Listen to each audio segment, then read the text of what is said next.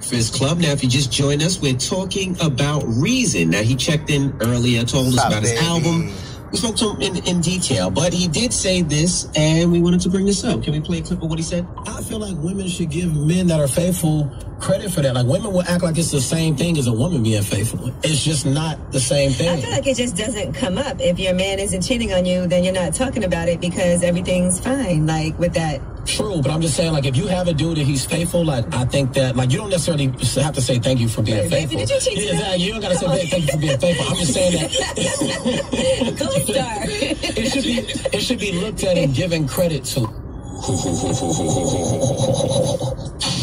It's Halloween. This is a spooky topic. Yes, it is. So, what is the question? 800-585-1051. What is the question we asking? I guess the question is, should you get credit for being faithful? For being faithful? Have I ever given somebody credit for being faithful?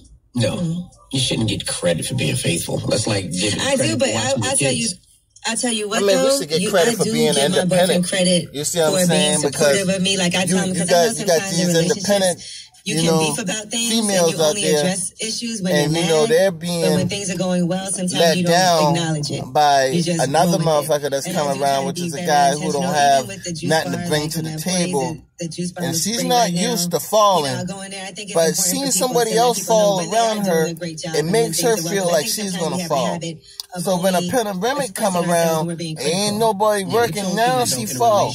Now she sees sees that she's face to face with somebody who fell, and he ain't never planning on rising up. So now that put her in a bad situation. So you know, vice versa when it comes down to a man. A man can have a real sexy ass woman, but if that woman ain't, I ain't got no ID. When you go get an ID from the highway department, man, I ain't need to do all that.